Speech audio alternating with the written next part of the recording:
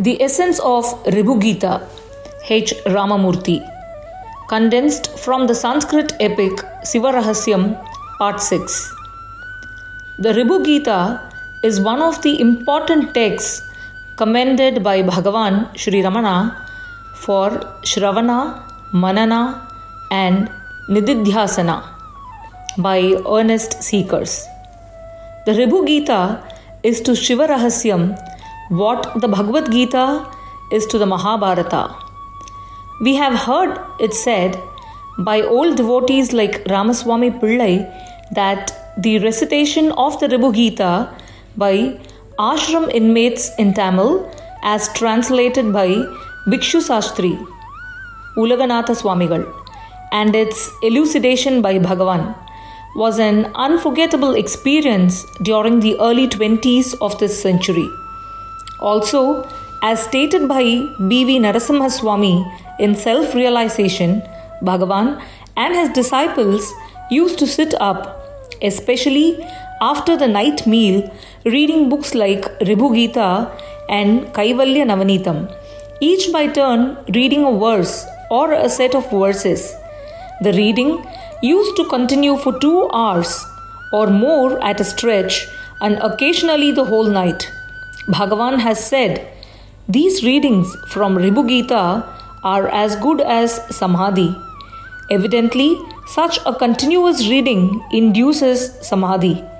In fact, page after page, nay, line after line of Ribhu Gita merely goes on rubbing into one the nature of the self.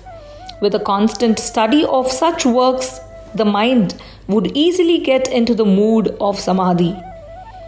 Shiva expounded the knowledge of Brahman, the self, Atma, that is, Brahman to Parvati, once on Mount Kailasha. Shanmukha of 6 faces, the second son of Parvati, the younger brother of Vigneshwara, the lord over impediments, learnt this from her. Obeisance to them all. Sage Ribhu, a mind-born son of Brahma, the creator, like Sanaka, Narada and others, once had this instruction from Shiva himself called Shiva knowledge, Sivanyana, obeisance to the sage. In the course of his wanderings on earth, Ribhu, happening to reach the Himalayan slopes and worshipping the Lord of Kedara at Mount Kedara, was sought after by the sages there to enlighten them about the knowledge of the Vedas and the great aphorisms received by him direct from Lord Shiva to enable them to attain liberation from samsara, the repetitious birth-death cycle. The discourse by Ribhu in response is an episode in the Sanskrit epic Shiva Rahasyam. The self-contained exposition of monism by Ribhu has later been referred to as Ribhu Gita in Tamil translation, published about 100 years ago. The Ribhu Gita primarily relates to the concept of Brahman and the self that is Brahman. It reiterates in about 2000 verses the Advaita, non-dual, view that the Brahman, also referred to as the Supreme Brahman, or that is all that exists and exists not, that nothing else exists. The self and the Brahman are the same, and there being nothing else, I indeed am that. I am all, and that is myself. Awareness of this is liberation, which results by way of knowledge and the certitude, I am Brahman. The opening chapters of the Ribhu Gita succinctly describe Brahman and the self, which is enlarged upon in later chapters with examples and reiterations, repetitions and re-repetitions to drive home the truth. The self, Atma. Addressing Nidaga and other sages, Ribhu begins with an explanation of the self, Atma. If whatever exists is to be classified as self or non-self, there is nothing that is non-self. This certitude that there is nothing as non-self is to be realized. There is only Brahman alone. There being nothing other than the self, there is nothing as the mind or body. There being no body, there is nothing as aging or decay. There being nothing as hand or feet, there is no work or walking. There being no creator, Brahma, apart from the self, there is no creation, no sustenance and no hurry, the sustainer. There is no world here, no world of gods or the Vedas dealing with gods. Guru does not exist, which implies there is no disciple. Following on this, there is no dharma, righteous conduct or prescribed duties, no concept of truth or a concept of untruth arising with it, no fear or fearlessness, which postulates fear, no death, no birth-death cycle, no bondage, and consequently no liberation. There is nothing as interior or exterior, nothing as complete, implying something as incomplete, nothing as little or great, nothing which can be given as an example for another, neither you nor I, neither this nor that. No mind to think that the universe is Brahman alone, or I am the supreme Brahman, or you are also only Brahman. Hearing this, Nidaga inquired, "Who are you indeed? Tell me that." On hearing which one is released immediately from the hardship of samsara, birth-death cycle, with its sorrow and suffering. Brahman, Ribhu explains, "I indeed am the supreme Brahman. I indeed am the supreme happiness, all consciousness, whose meaning cannot be given, who is without a meaning, pure, enlightened, ever blissful, eternal perfection, non-dual, indescribable, immeasurable, undiscussable, beyond comprehension, without beginning or end, without any resolve or purpose to achieve, not composed of any insentient matter, not woven together out of any components, devoid of activity, devoid of ego, devoid of differences, devoid of names and forms or attachments, neither a boy nor a youth nor an old man, existing everywhere, the self that is all, solely the nature of knowledge, a nature that exists by itself, the complete undivided essence, self-luminous, not the illuminator of anything else. Nidaga inquires, "Deign to tell us the knowledge given out by Shankara and who all qualify for Brahmanhood." Ribhu continues, "You indeed are Brahman. You indeed are the Supreme Guru, all manner of being, the changeless, the accomplished, the ancient, the immortal, equable, peaceful, devoid of time, the higher and the lower, the liberated, indeed liberation itself, without afflictions, devoid of time, the witness, ever without a witness, the full and perfect. You are in all beings, without a second, attributeless, the enlightened, serene, ever without enmity, ever without action, all pervasive, devoid of indications or qualities, devoid of all, the undivided essence, abiding only in yourself, the truth, ever the nature of consciousness space, unfettered bliss supreme, of the nature of consciousness bliss. Whoever you are He, of the nature of the substratum of all, devoid of all differences of meaning, devoid of disturbance, immersed in the waters of your own joy. You alone exist in the kingdom of the self. Bow only to your own self. Do not perceive anything outside of yourself. Do not swerve from your own nature. Blossom within your own nature, no different from your own nature. See yourself everywhere. Enjoy yourself everywhere. Unreality of the phenomenal world. Ribhu continues elaborating on the unreality of the phenomenal world. The manifest phenomenal world, a world picture, so called, never was created nor does it exist.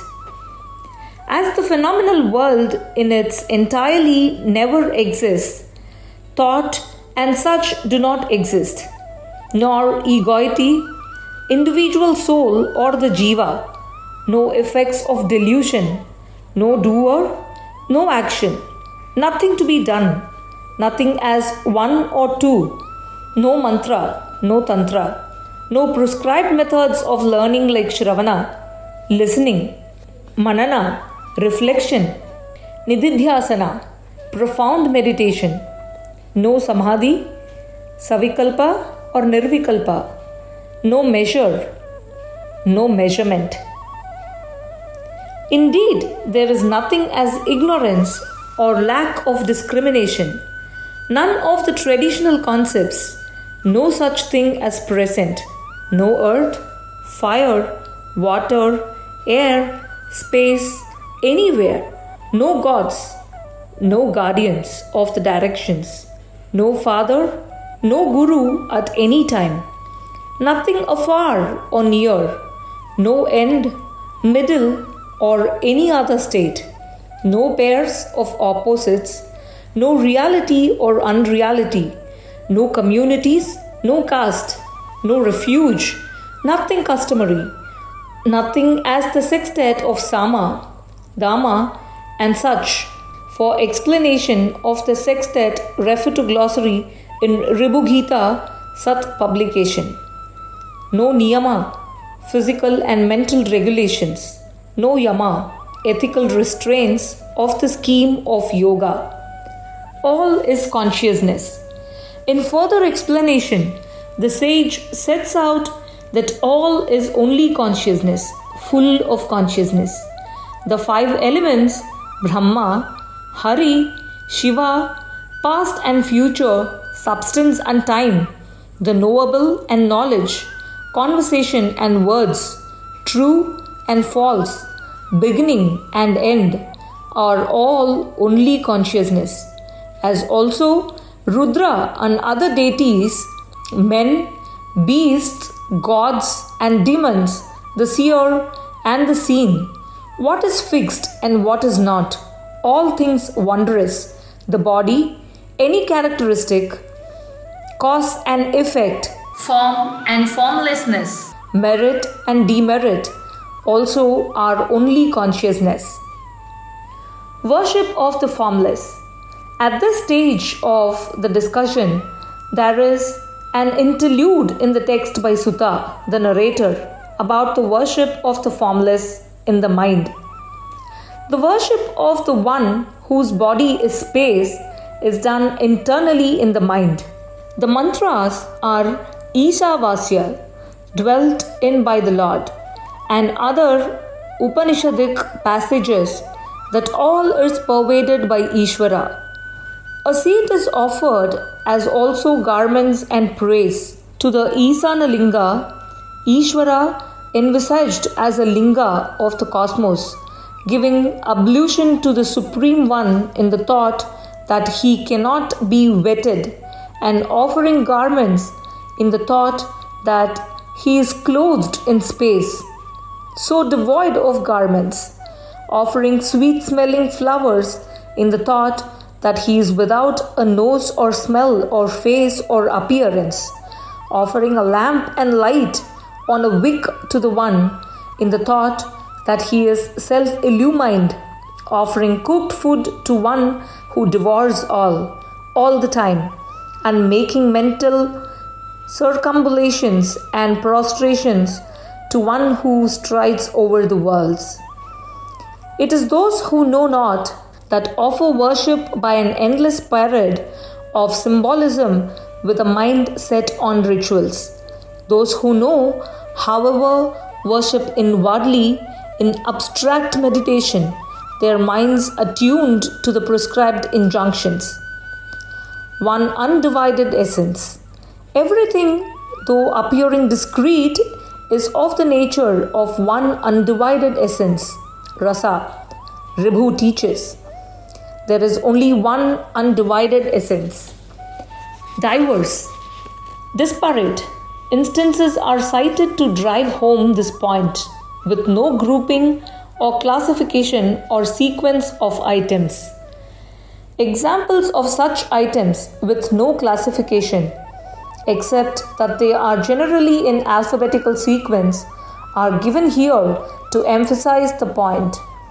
The atom, abode, Brahman, body, the changeless, the city, contemplation, the consumable, the dyad, dissolution, devotee, earth, eternality, existence, the exterior, the ear, father, friend, the gods, the guru, the gross, what is to be grasped, the great, the highest, the husband, the head, the home, heaven, the individual soul, I, the immortal, joy, japa, knowledge, the king, light, lordship, the Lord, mantra, mind, mother, moon, the non-existent, the nose, the name, the oblation, oneself, people, the perfectly full, religious rites, religious vows,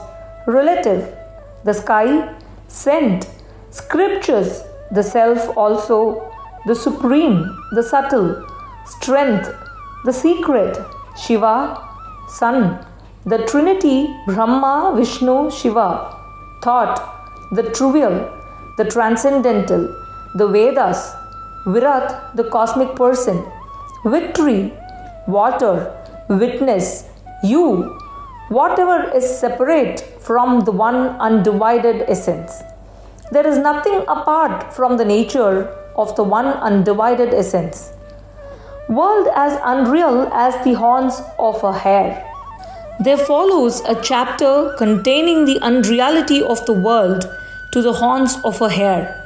The phenomenal world, whatever little one hears of it, the form that is seen and the form of the seer are all declared as unreal as the horns of a hare.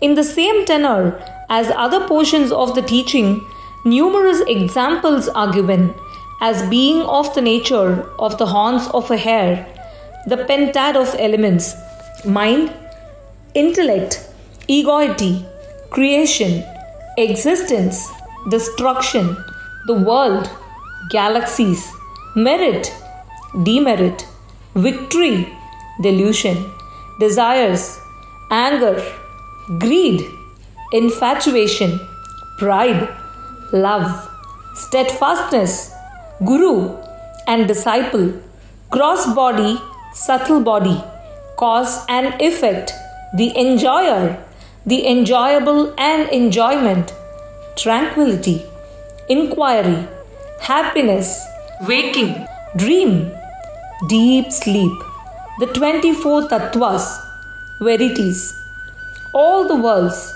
all dharmas with their philosophies, all learning, all ignorance, all castes and communities, holy shrines and waters, all meetings with the wise, the great, all duality, all Vedanta, all settled conclusions, all definitions of scriptural statements, whatever little is known, whatever is seen in this world, whatever one hears from the Guru, whatever one contemplates upon in one's thoughts, whatever is decided upon by the intellect, whatever is brought out or explained by words, whatever is sensed by all the sense organs, whatever object is renounced, whatever manifests as existence, whatever is imagined in the mind, whatever is determined as the self, whatever are considered external words,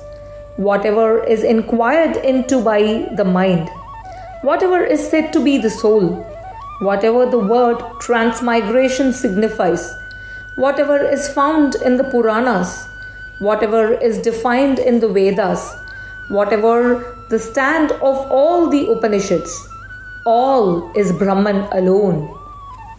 Ablution, mantra, tarpana, homa. Referring to an inquiry by Nidaga about where Ribhu has the traditional ablution, snana or bath. The mantra for this, the time for ablution, how tarpana, pouring libations of water, homa, prescribed daily sacrifices, is performed. Ribhu explains that they can all be performed directed to the self and Brahman. The bath in the self is the great ablution, none other, repeating scores of times that all this is indeed the Supreme Brahman. I am Brahman alone. The mantra for ablution is similar chanting. Excluding me, there is no water. All this indeed is the Supreme Brahman. I am Brahman alone.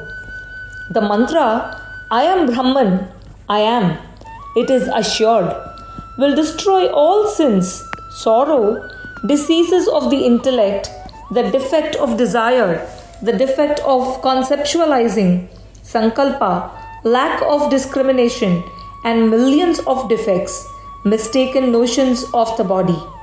This will reveal knowledge of the self, remove the idea of non-self, confer indescribable bliss, knowledge.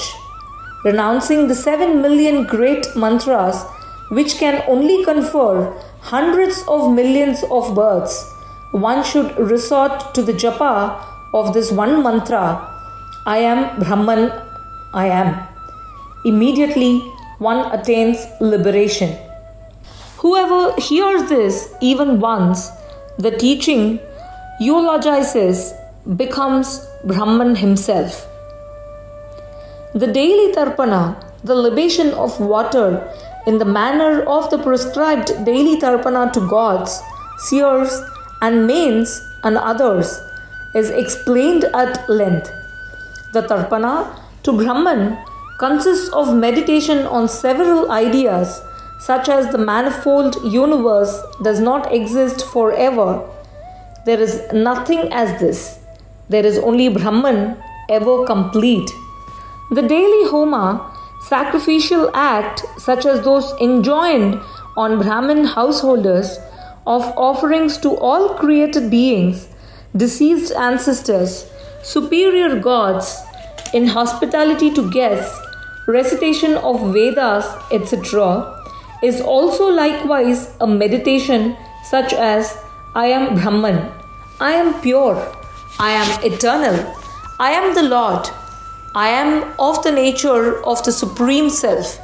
The Homa reiterates the unreality of all. The discussion is further interspersed with Brahman being all being unreal. The Jivan Mukta.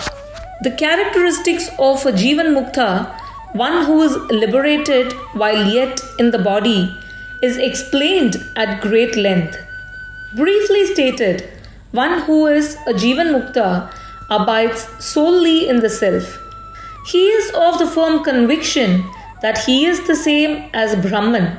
He is the self, consciousness, attributeless, higher than the highest, beyond the triad of bodies, gross, subtle, casual. He has no body or such, has no trace of the ego, one who abides only in consciousness, ever satisfied everywhere, abides in the self, ever complete in the self, is of just one nature, devoid of any thoughts of being separate. He has nothing of mind, intelligence, ego, senses, defect, delusion, desires, anger, joy, faults, characteristics, attachments, worlds, sense organs, such as ear, nose, eyes, tongue, mind. No distinguishing marks, time, space, ablution, renunciation, holy rivers, gods, shrines, birth, knowledge, position, speech, punya, papa, nothing to see. I am Brahman, I am consciousness, I am the highest, self-luminous, one-pointed, myself, the Lord of myself. Perceive myself as of the nature of myself. One who is thus is called a Jivan Mukta. One who sees only himself in himself, who abides only in himself, who exists in his own self, who sees himself in the domains of his own self, is called a Jivan Mukta. This explanation of the Jivan Mukta is hard to come by in all the Vedas, declares Ribhu. Videha Mukti, liberation outside the body. One who is liberated outside the body, the Videha Mukta, is one who does not remember whatever he has discarded and not discarded. One who is of the nature of a Brahman, the peaceful self, who is formless, blissful, abiding in himself, one who is the self of all, not a single self or the witness of all. One who is as the ideal self, the beloved self, the self which plays the silent self, the natural self, the shining self, the originless self, the immortal self, the blissful self, the dear self, the liberated. He who is without the concepts of truth or non-truth, ignorance or knowledge, sentience or insentience, without meditation or non-meditation, neither with a goal or without a goal, non-existent or existent, who is someone and not anyone, a little and nothing, who has no remembrance of the body, neither the gross nor the subtle.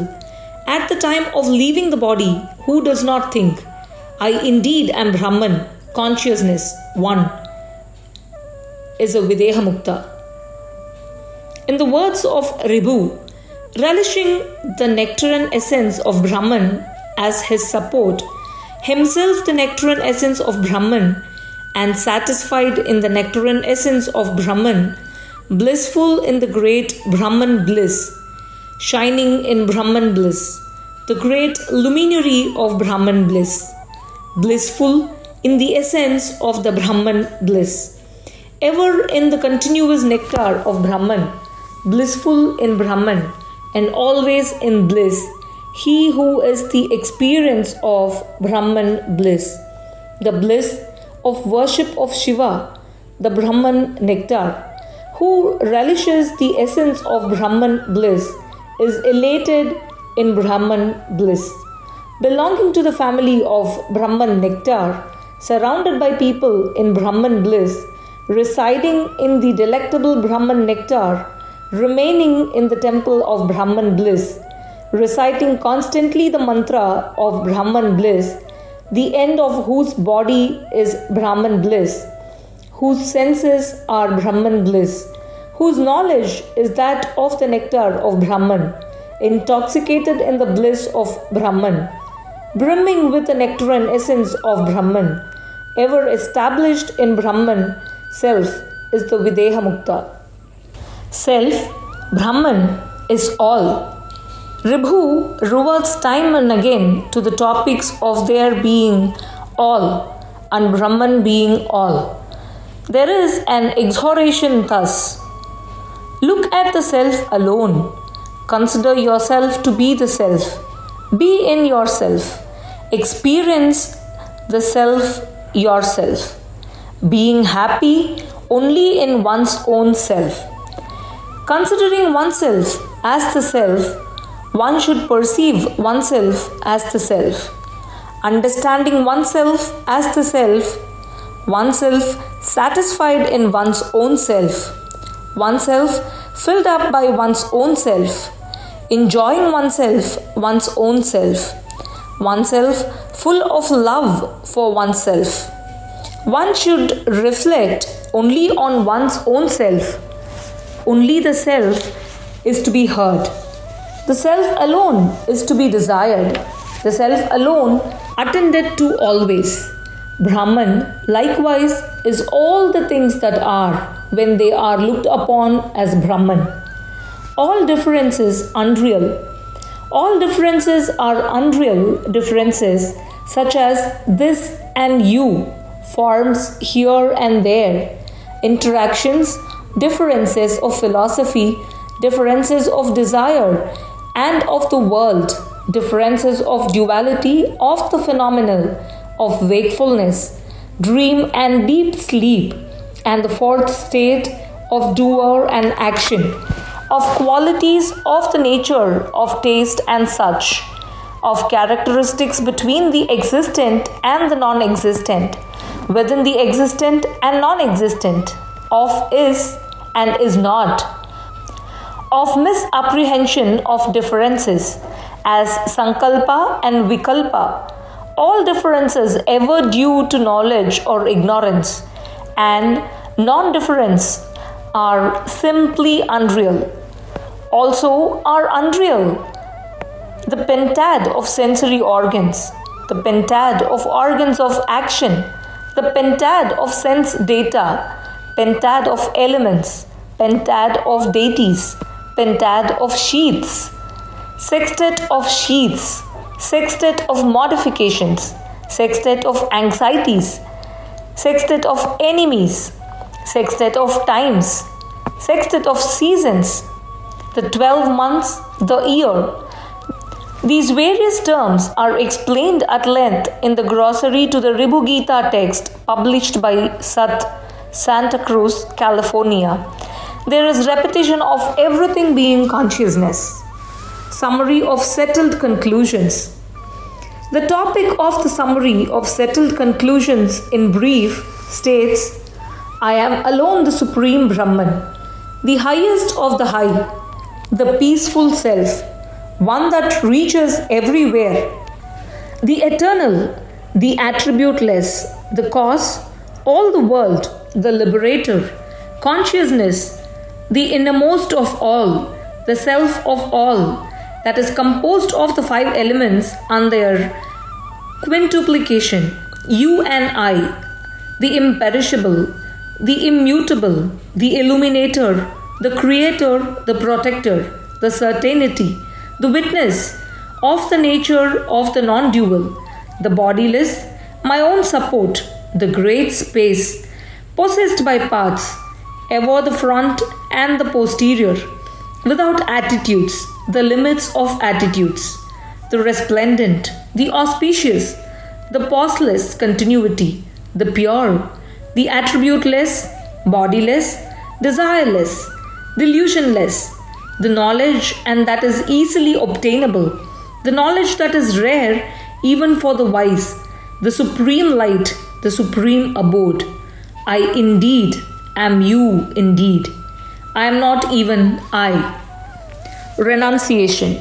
The teaching urges total renunciation, saying, renouncing all forms, be of the certitude that all is Brahman, that is the truth. Renounce the remembrance of Prakriti, manifestation, and resort to the remembrance of Brahman. Then, renouncing even that, be firm in your own nature. Renouncing further the established nature, remain only as the self. Renouncing the renunciation even, ever leave off the idea of any differences. Surrounding yourself, yourself. Abide in yourself, yourself. Unreality of duality. The topic of negation of names and forms also urges that all is Brahman. There is nothing else. I, indeed, am the Supreme Brahman. Having heard all the duality explained to be imaginary, all this duality brought in for purposes of explanation should be forgotten in a second and abandoned like a scrap of wood or rusted iron. An example is given. When the mother is dead, people should be called in for crying over the loss, distributing dravya, goods or money. The pentad of dravyas, substances, the elements earth, water, fire, air, space, is like their crime, unreal, secret initiation. There follow instructions said to be the secret from Shankara, which in brief reiterate Brahman is all, giving such variety of examples as before, such as Brahman is the Vedas, the truth, the trinity of gods, the fleeting moment, the letters of the alphabet like Aum Shiva, the exhaled, inhaled and retained breath. Brahman alone is, nothing else is. Some ignoramuses talk only about duality. They are not fit to be spoken to, not to be honored, not fit to be bowed to, unworthy of attention. Even Brahman is also nothing else except existence, consciousness, bliss, transcending time, intellect, mind, transcending all. It is the transcendent. Firm certitude, the hallmark of the teaching.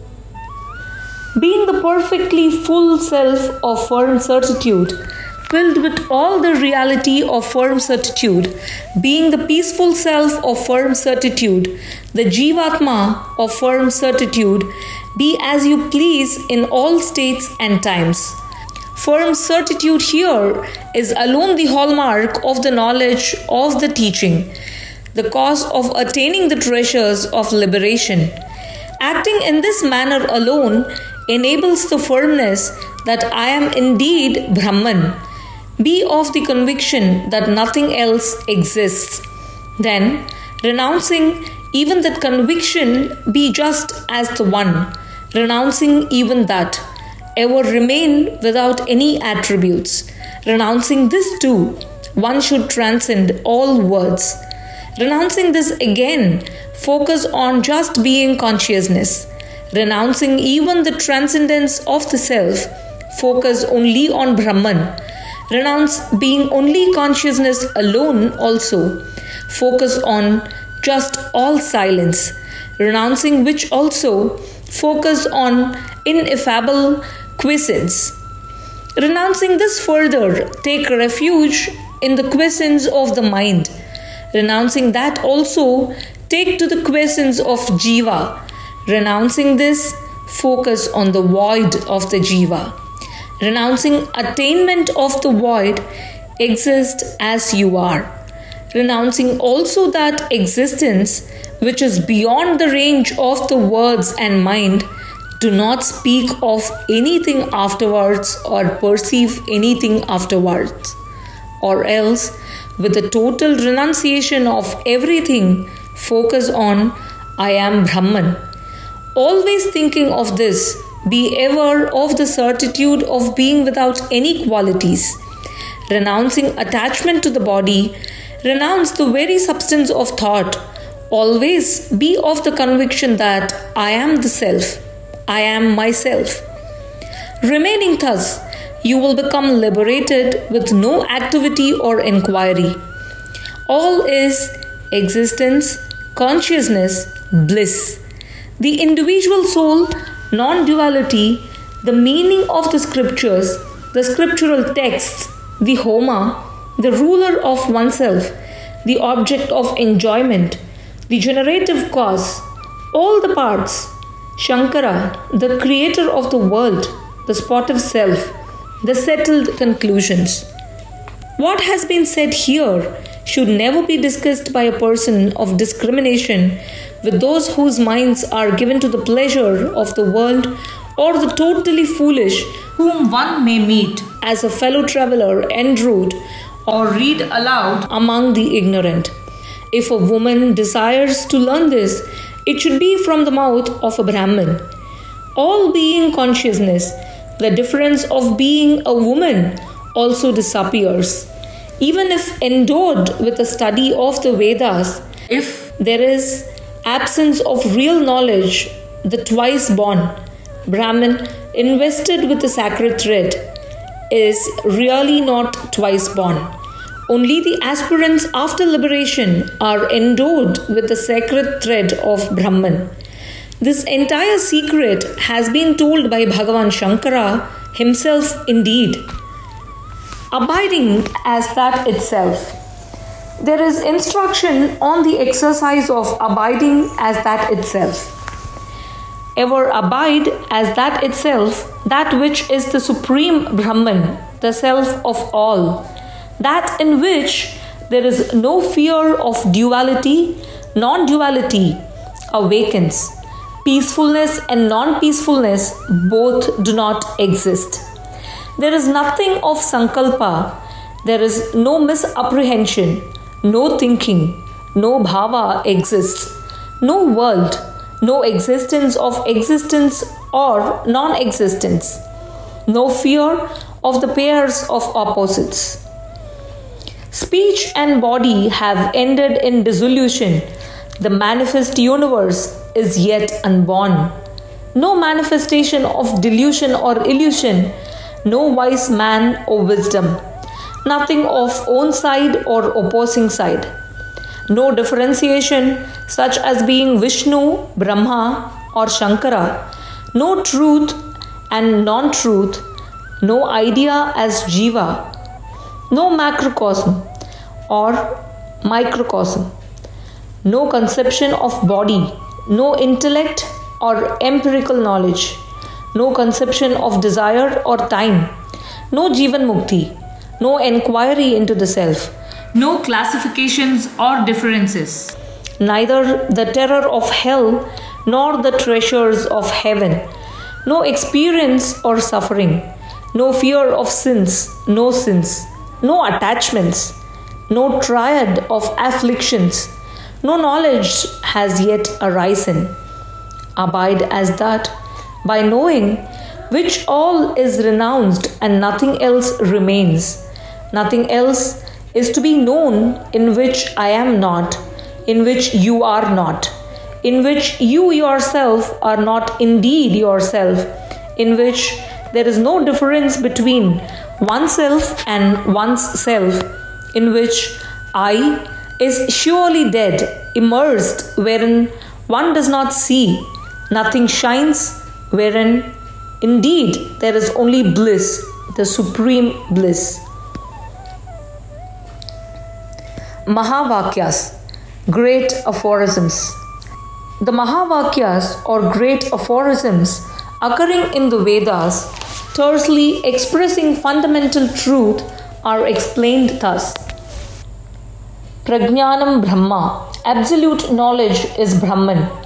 All that is seen is of the nature of knowledge without interspace. All the world is indeed only knowledge. The Jiva is associated with absolute knowledge. Ishvara is associated with Brahman. The undivided meaning of this, pervaded by the undivided essence, is their identity. Being in the undivided mode, while apparently in a form, is called Jivan Mukti. The reality that is one undivided essence is called Jivan Mukti. Leaving aside the words absolute knowledge and indeed the word Brahman, leaving aside I, all remembrance and bhavas created by thought, being in a state of complete voidness, leaving aside even the state of silence, any vikalpa about silence, the egoity that I am the body, which is the state of duality, and abiding in the firm conclusion that I am the witness of all, being ever doubtless about Brahman, is called the witness state. The state of duality, the witness state, and the nature of the undivided state, the one undivided essence, there are thus three such states in the world. The first is the belief in the duality. The second is the doubt of being the witness. In the third alone, certainty is said to exist. Having inquired into untested the meaning of all three and putting them aside, attain certitude. Reaching the nature of the one undivided essence, ever stay in that path, being only that itself. This sentence is for practice always and is the basis of practice. Aham Brahma Asmi. I am Brahman. This sentence is the supreme sentence for reflection. It should be reasoned out. The meaning of the word Aham, I, is the Jiva. Ishvara is the meaning for the word Brahman. Asmi, am, is the state of being, the undivided nature. As this is a statement to be experienced, one should always experience it. I am Brahman, eternal, peaceful, attributeless, desireless, partless, the supreme. I am the self, the one undivided essence. Thus, in this knowledge, one should uninterruptedly consider oneself as the supreme self. The third sentence reads on the face of it, Tattvam Asi, that you are. The meaning of the word Tat is Ishvara. For the word you, the meaning is Jiva. The meaning for the word of identity are is the one undivided essence. Of the dual mode, the witness mode and the mode of undivided existence, the undivided one is existence, consciousness, bliss, and it is certain that you are. You are Brahman, changeless consciousness, undivided certainty. Be assured that whoever tells you you are Brahman is indeed the Guru. Likewise, you are that Brahman. Indeed, you are the Sadguru too. Whoever gets conviction in the words of the Guru, attaining the certitude of truth, always makes for liberation. There is no need to debate on this. It is declared that you are is the great aphorism of Upadesha, instruction. What arises from the statement? I am Atma Brahma. This self is Brahman, is said to be a statement of perception. The meaning of the word this is the Jiva, and that of Atma, the self, is the supreme Ishvara. Likewise, the meaning of Brahma is being in the undivided mode. The meaning together of the three words is the one of undivided essence. The words are: one is this, one is the self, one is Brahman. The meaning of this is the undivided self. The self denotes Ishvara. The meaning of I am is the undivided essence. The dual mode, the undivided mode, then the undivided essence. Then be of the conviction he is I. The statements are loaded with conditionings. The denoted meaning is the simple unconditioned state. The individual self being the lower, conditioned by littleness of knowledge and such characteristics, Ishvara by sentience, omniscience, and such, I being the witness, should all be renounced as void with the certitude that I am Brahman. There is no doubt of this. I am of the nature of existence, consciousness, bliss. Illusoriness of various worlds. Ribhu reverts again to the illusoriness of all, clarifying that thought, mind, and the state of Brahman being different, the concept of differences in liberation, determination of purity and impurity, misconceptions as punya and papa, the concept that it is the mind that thinks, serenity and control of senses, which are states of the mind that is not existent. The concept of the worlds Brahmaloka, Vishnuluka, the world of Rudraloka, of the nature of egoity, the world of Chandra, moon, of the nature of the illusory mind. The world of Akasha, space, associated with ear and sound. The world of Surya, sun, associated with eyes and form. The world of Varuna, water, associated with tongue and taste. The world of Vayu, wind, associated with skin and touch. The world of Ashwins, the divine doctors, associated with the duality of smell. The world of Agni, fire, associated with speech and words. The world of Indra, chief of gods, associated with hands and legs. The great world of Upendra, Vamana incarnation, associated with feet and movement. The world of Mrityu, god of death, associated with the organ of excretion. Maharloka, the world of Prajapati, the progenitor, associated with secrets and enjoyment, are all illusory. If the removal of all conceptual knowledge comes about, there is attainment of joy. The difference between cause and action, the worship of deities apart from the self, the worship of Shiva apart from the self, are illusory.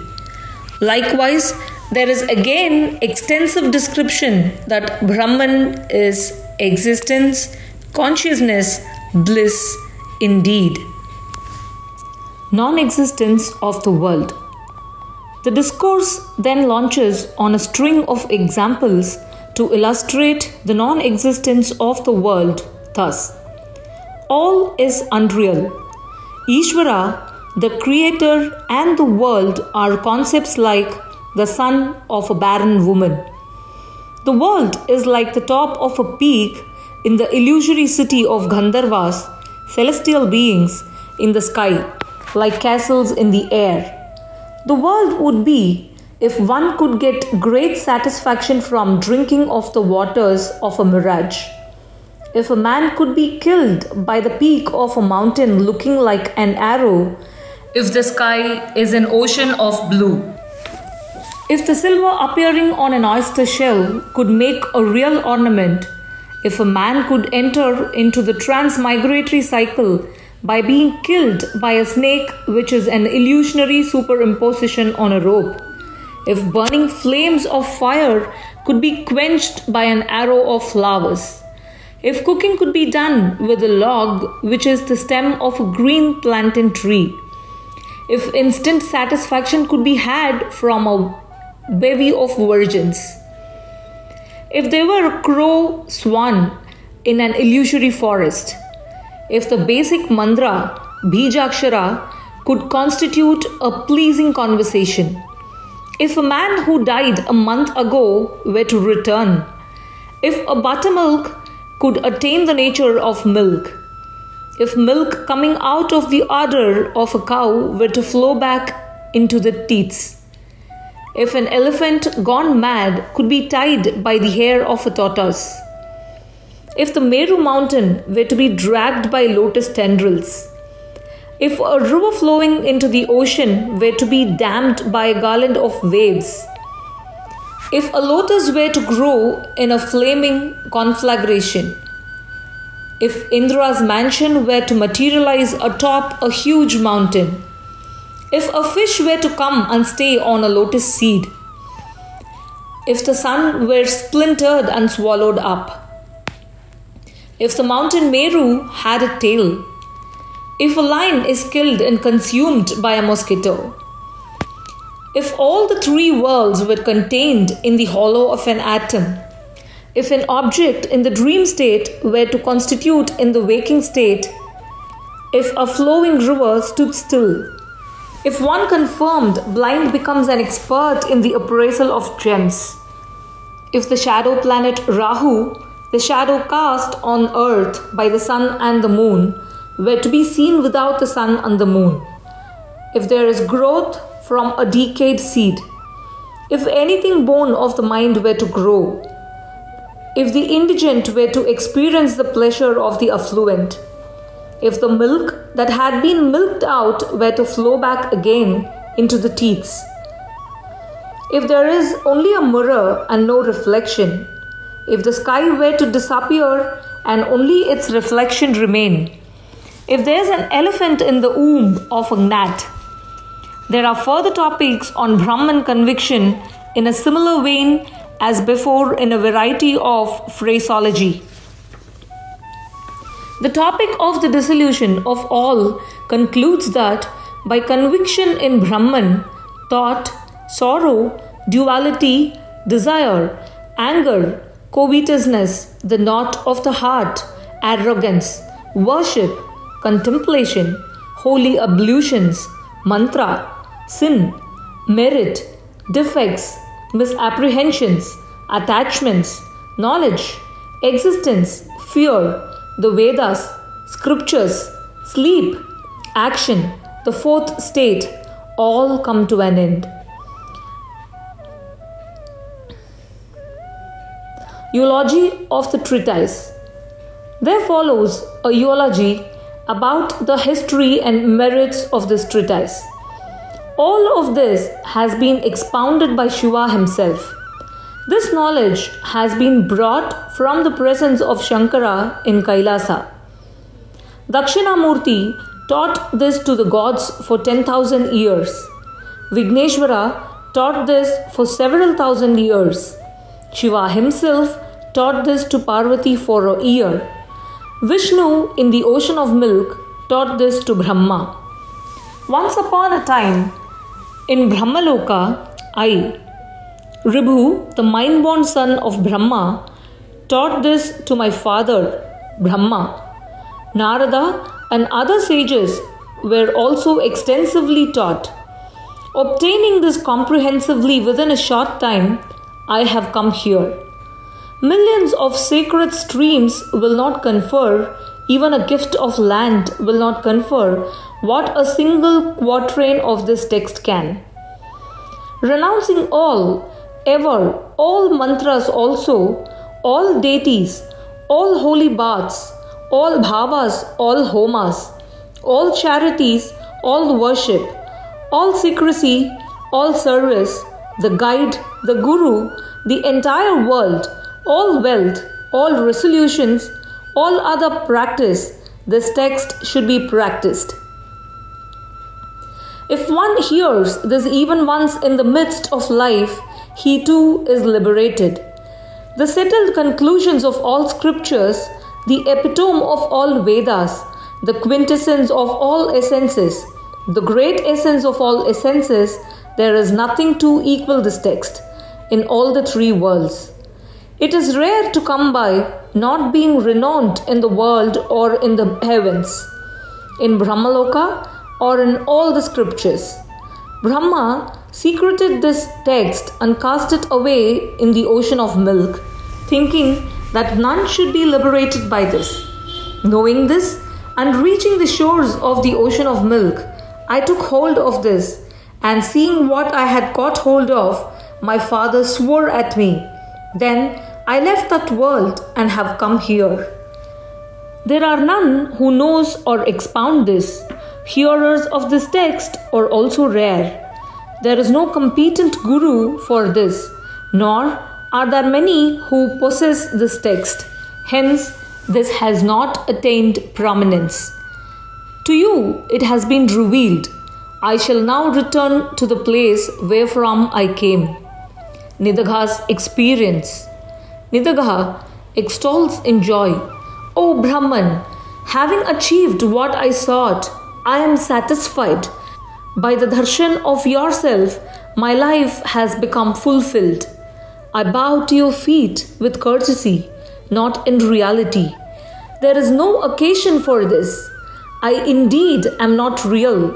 You indeed do not exist. Nor is there anything of mine.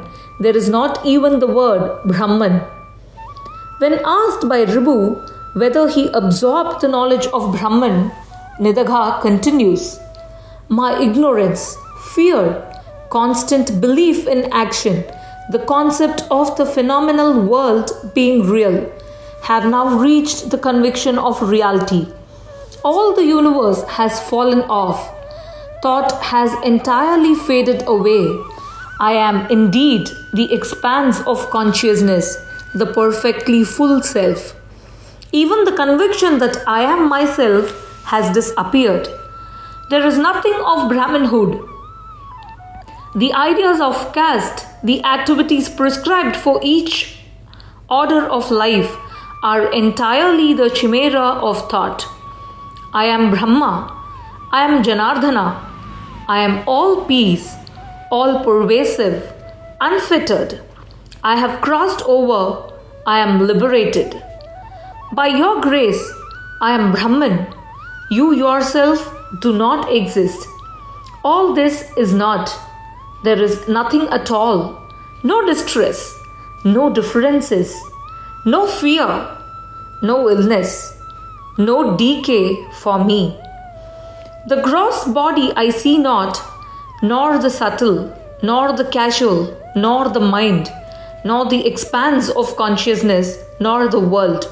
Hari, Shiva, no differences at any time, no joy or sorrow, nor the Guru, nor the high or low, no qualities, no fourth state, no intellect, no doubt, no time, no body and organs, no elements, no one-pointed concentration, nor anything else. Submerged in the sea of bliss, I am endless, unborn, immortal, eternal, perfectly full. I am the goal of all. True Guru, I have told you all about the nature of my experience. I do not prostrate to you. All is the offering to the Guru. The body offered at your feet is instantly raised to ashes by you. You are I, and I am you. I indeed am you yourself. I am submerged in the ocean of identity. You are indeed the knowledge of that identity. No movement is possible for you. There is indeed no place to go for you or me. There is only one and no second. There is nothing for you to say and nothing for me to hear. You indeed are not the revered Guru. I am not the disciple. If I make obeisance to myself, it is fruitless. If there is obeisance to you, no fruit will ensue because of differentiation. If I made obeisance to you, you will say, I am an ignoramus. If I do it myself, I become delimited. There is no prostration to anybody at any time. In this holy Shiva Rahasya, which has emanated from Shiva, narrated to Devi by Shiva and by Devi to Skanda, the knowledge of the Supreme Ishvara is heard, the sun that dispels the Stygian darkness of the great Maya. By narrating only one chapter hereof, supreme knowledge is tasted. Whoever expounds this treatise is indeed the Guru, the Supreme Brahman, Shiva himself, verily Devi herself, Ganesha himself, Skanda, Nandikeshwara, Dakshinamurti, practicing in particular that which is contained in this treatise. According to the words of the Guru, the disciple should do no disservice to the Guru, either by mind or by body. The Guru is indeed Shiva in person. If Shiva is angered, the Guru will protect you. If the Guru is angered, no one else can protect you. Whoever is without the grace of Shiva will never know the meaning of this text. Such knowledge of Shiva, the ocean of the essence of Vedas, is not to be found in any other Purana, legendary lore, or Itihasa, epic. This has also been told by Shiva himself without Samkhya or Yoga, systems of Hindu philosophy. Easy to acquire by bhava alone, to be reached by devotion, afflictionless, conferring great bliss. It is only to be obtained by direct grace. At the end of each chapter of the text, there is a stanza or two in eulogy of Shiva, not explicitly determinable as part of the discourse of Ribhu, perhaps the words of the narrator. If, after hearing this treatise from the Guru, proper worship is not performed or Ishvara is not worshipped in the heart, one could be subject to untold misery in future births. The knower of this treatise becomes Brahman himself. What is the need of incessant repetition? The knowledge confers liberation. Nidagha further says, one should, as long as one is in the body, serve the Guru with wealth and worship him, being of the certitude, I am Brahman. As long as one is in the body, one should wear ashes always, with the uttering of the mantra, beginning Agni and such, and the 3 stripes uttering the mantra beginning Traya Ayusham and Trayambaka. Constant besmearing with ashes is only for those who wear the triple stripes of ashes. This is the Shirovrata, the chief observance. The simple wearing of ashes. By wearing the ashes a year long, I have reached your feet and have attained my emancipation. Among those liberated while yet in the body, for the Jivan Mukta, the shackles of Prarabdha, acquired merits and demerits that have already begun to fructify persist. Experiencing whatever is received through Prarabdha, one should remain happy. I am only consciousness indeed, of the nature of existence, consciousness, bliss. Eschewing all differences always, the difference as Brahman also should be renounced. Ribhu concludes, I say this unto you, may you be strengthened by this. Always have this conviction until the grace of Shiva is yours. I indeed am the Supreme Brahman, Sadashiva, consciousness alone, the attributeless, the partless, the void, the self of all, the witness of the world, the liberated self. Ever be of such conviction yourself. If you have wealth, never withhold from the Supreme Guru the offering to be made to him. If you do, you will be consigned for eons to horrible hell. Nidagha stood up and gave up his wife and children, and also gave up his body like a son, with all affection, and also wealth and grain and garments, and stood besides the Guru. Pleased by the offerings, Ribhu said, you have now acquired knowledge of Brahman. You are a blessed soul indeed. There is no doubt of this. Be ever of the certitude that this is the nature of Brahman. Be of the certitude that there is no liberation other than having this certitude. None other. Certitude is the cause of liberation. There is no other cause indeed. The essence of all the worlds, the essence of all Vedanta, the essence of the equanimous Guru, the essence of the meaning of all Vedas, the essence of all the worlds, the essence of existence, consciousness, bliss, the essence of the victory of equanimity. This is ever the essence of liberation, the liberation from all births, the liberation that is ever the fourth state, the easiest liberation of all, the liberation from all domains. This is complete liberation attained by just listening and reflection. Ribhu, thus conveying this description of knowledge of Shiva, addressed Nidagha in the midst of the assembled sages. They too, pleased on hearing this essence of the words of the Vedas, prostrated and spoke thus in great joy. Sages, you are the father, the mother, the guru, the friend, and the well-wisher. You led us across the ocean of ignorance to the shore. You are our refuge. Leading us by your power, you make us happy by the words of Shiva, which mean, by the strength of my words alone is there easy access to the attainment of the supreme path. Om Shri Ramanarpanamastu. There is no coming into being, no extinction, no one bound, and no one making effort, no one for perfection yearning, no one attaining freedom. This is the truth supreme. Garland of Guru's sayings, verse 1227. All the letters in this book add up to a single imperishable letter. This as written you have read. The single letter shines forever of its own accord within the heart.